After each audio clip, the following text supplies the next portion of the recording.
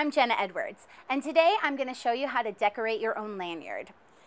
There's a really simple way to make these bland lanyards look really fun.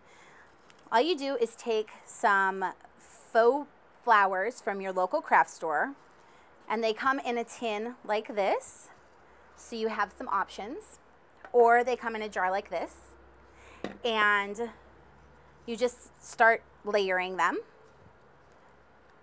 until it looks like what you want it to look like. Then you take some decorative brads and you choose whatever color you want. I'm gonna go with purple.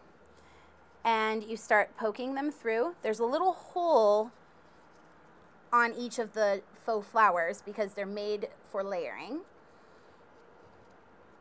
So you poke the brad through all of the flowers that you want, and then you take it and you take the top part of your lanyard and you poke it through, and then you bend it and fasten it into place. And that is how to decorate your own lanyard. Thanks for watching. We'll see you next time.